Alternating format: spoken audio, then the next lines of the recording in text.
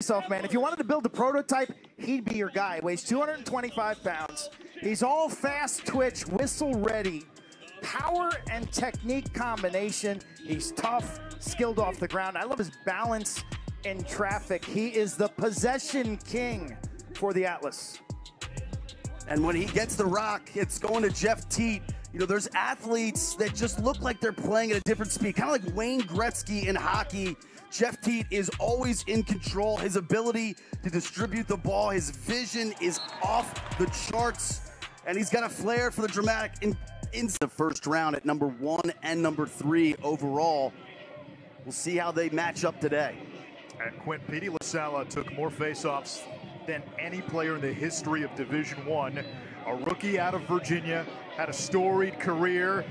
He gets about as big of a test you can get at this level in Trevor Baptiste today. Welcome to the big time. This is equivalent of a title bout in your second professional fight. Okay, yeah. Atlas in the Carolina blue, in the white jerseys, Whipsnakes. Ow. And Baptiste, the reigning MVP, controls the opening faceoff. Normally you have 52 seconds when you... Goal for Brendan Curry. He had a goal last week. And that faceoff awarded to Whipsnakes and Petey Lasalla. That's big, especially with the Atlas on the power play. You mentioned Ryan, Baptiste can stay on. Obviously you're down a man, but Lasalla gives you that option too. A triple team near the end line. Petey's got it. Turn him! Lasalla not a big guy, but strong as a Tasmanian devil. Time to pump the goalie. I think he was thinking dip and dunk up high, but the goalie Bernler took away high, so he just shot it down low. Lasalla wins the face-off. Again, condensed shot clock off a face-off win. Grew up in Western New York. Creator's game goes back centuries in this country, the origins of lacrosse with the Native Americans. It was an indigenous game. The indigenous people believed it was a gift from the Creator. In lacrosse, you often hear the term medicine game, a game that can be used for healing. Costabile missed the cage wide. Playoffs, every game available on ESPN Plus. If you're a lacrosse fan, go get ESPN Plus. You can watch every game. We have a number of ABC, ESPN, ESPN2 windows as well. And those highlights were for day one day. The processing speed, the artistry, and the style. This sport allows you to create your own style.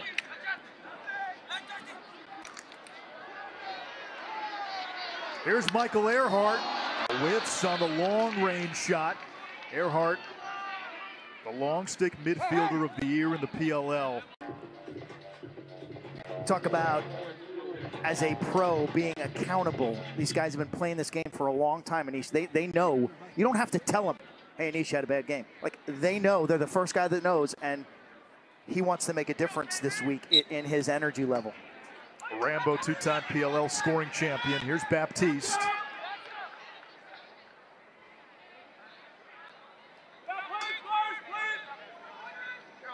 Now Jeff Teat. And he puts it right on the money. Will Manny, a decorated college career at UMass. Spent the last 4 seasons with the Archers. Came to Whipsnakes in free agency, and he has been one of the most prolific pro players in the last 10, 15 years. He's got that ultra quick release, his off-ball movement. 400-plus points as a pro. Williams against Rex Road. Zed posting up, bounce shot, score. How are you going to stop this tank? I mean, this guy has got his mind on getting to the middle of the field where his angle is really good on the goalie, dealing with contact from a very, very strong defender, and he won't be denied. At some point, the Atlas is going to have to send the cavalry and double team. But how do you slide to that? I mean, it's not like he cleanly beats Rexroad. So if you slide to him, are you creating offense and leaving somebody like a Manny open off ball? But if you just stick with this matchup, he's got the physicality just to shoot through him. I think if you can see the name on his back and you think he's going to roll, that's a good time to double team. He wasn't even bothered by the contact. It might as well have been water. Now, Quint, you mentioned earlier Zed Williams from the Seneca tribe. When you hear the stories of the indigenous players, oftentimes they talk about growing up. They played as 9, 10, 11-year-olds against men in their 20s. Baptiste skirts that one wide. They took big hits. They had to learn how to. Talented young baseball player. Romar could steal bases. He could hit home runs. Baseball bored him to death, and he wanted to play lacrosse. Roberto is his biggest fan, and Romar's making a name for himself in this sport.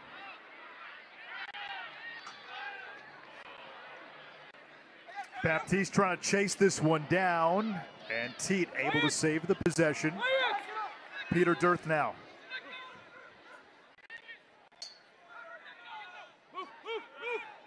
Dirth shoots on the run. 11 goals already.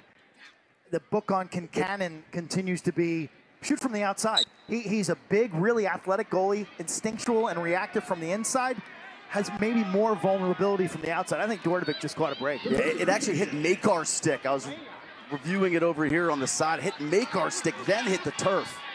Now Costabile falling down. Eric Law has the backup. Costabile a little slow to get up. Same principles apply. Baptiste and Lasalla. Less than 10 seconds to go. Face-off violation on Baptiste. Williams slips. 2 seconds. He's got to shoot it. Misses the cage. Running quarter. Did not play last week. No Trevor Baptiste here for this second quarter face-off for Atlas. He violated on the last face-off, and Petey Lasalla had it momentarily, able to corral it. And now with the new rule, Whipsnakes have a 32-second shot clock. A chance for two. Nifty play there by Lasalla. I like that. I like the defender so he's super, super quick with his feet, and that leads to that shot on the run. He was a finalist in his final season in college for the Tewaaraton Award. Had 65 goals, tied for first in Division I. From Portland, Oregon, originally. Oregon turning into a lacrosse hotbed. Chance here for Chet Camizio, 57 in blue.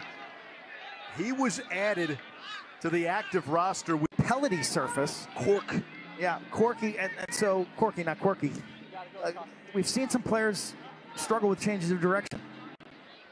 Under the helmet is powered by Cash App.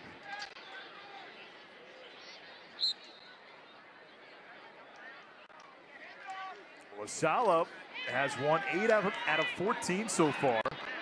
Baptiste 6 out of 12.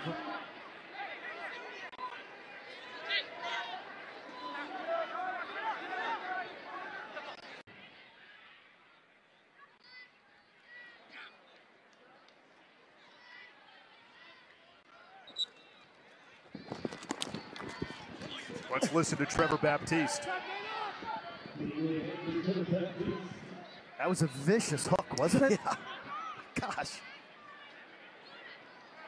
Trevor's being.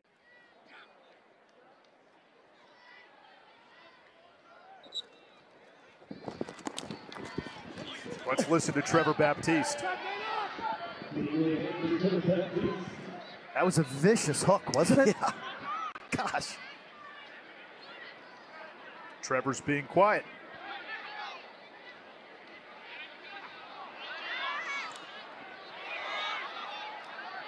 Oh.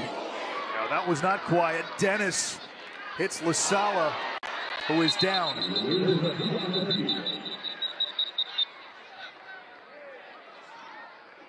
Flag down as well.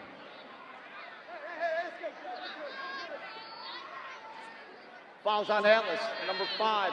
1 minute cross check, that plays under review. This game's not for the faint of heart. You better have that mouthpiece in, the chin strap buckled. These are big men moving at fast speeds. Romar Dennis is 6'5", 230. He is an Amtrak when he hits you.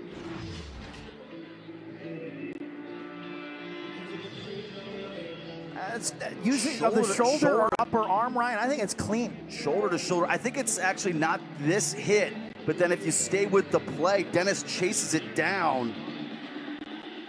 Let it roll here if we can. Right there. That's what they got. A 2-minute non-releasable. Again, in college football, that's a game ejection. I think that's where the is going to take the face off while Petey Lasalla is still in the tent being treated too. Thank you, Katie. Yeah, Lasalla took a big hit there from Dennis. Squires, another Oregon native, West Lynn, Oregon.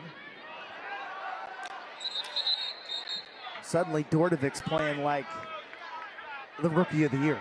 No doubt. You took the words out of my mouth. And a really good class, a stacked class. He was my dark horse pick.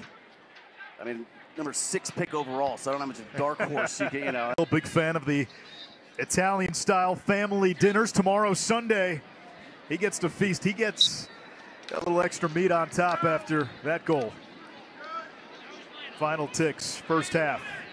Saladay dumps it toward the cage. It's deflected. And half number 1 comes to an end. We've got a good... Probably the power play, the penalty situation. If I'm Atlas, I'm actually feeling pretty good. Like, we had 2 2-minute non-releasable penalties, and we're only down 1. You know, they had to say, hey, just stay in the penalty box and we'll be okay. Petey Lasalla back at the faceoff X. Katie, that's a good sign for Whips. Yeah, it really is. You know, after taking that check to the chest from Romar Dennis, he was evaluated and cleared. He told me as he was walking out onto the field, yeah, I'm good. And as you guys mentioned in the first half, he is tough as nails. He certainly is. One of the best to ever do it. 30-plus career goals. Squats like 625 pounds or something insane. Here comes Baptiste, MVP of the league a season ago. Now Jeff Teat, former PLL rookie. Hander played at Syracuse alongside Dordovic. They were on the same midfield line along with Jamie Trimboli for years. At Syracuse, Curry was dubbed the Hangry Chef. Had a little bagel shop he operated out of his apartment. Saw him before the game. I said, "You still do bagels?" He said, "No, I'm in New York City now. Apartment's too small. My oven can't handle it." He's a true entrepreneur. He gets his smarts from his mom. In Charlotte, there's a lot to like. And if you go to PLLvote.com, at the end of the year, the PLL will have each team associated with a city. You want Charlotte to have a city or a team, go out there and vote. 2 things stand out to me. Growth in numbers. Boys high school lacrosse now, nearly 200 programs in North Carolina. We're seeing athletes from Georgia, South Carolina, and Florida. And the big smile for the charismatic Curry. They give him basically half the field to operate, and so he's got a 2-way go there. His right hand is his strong hand. I think he pushed it, took it away, and he shows his versatility.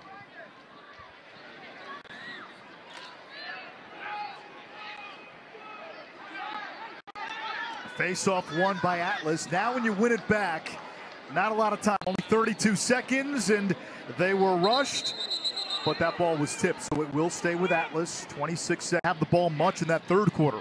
Yeah, and when they had it, they didn't take care of it. 6 turnovers in that quarter alone.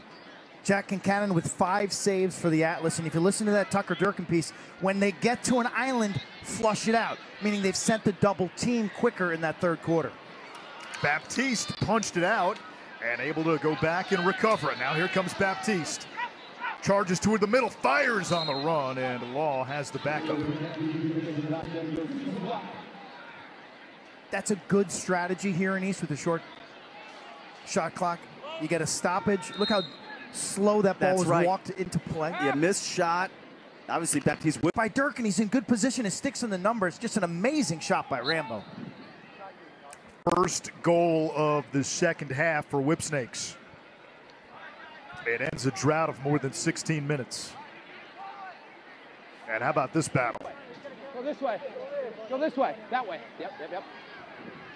Where should I go, Trev? That's you. Baptiste, the savvy vet, punches it out to Camizio. Now Atlas again dressing Camizio today. Katie had the 4 goals for Rambo, who may have just broken the B button.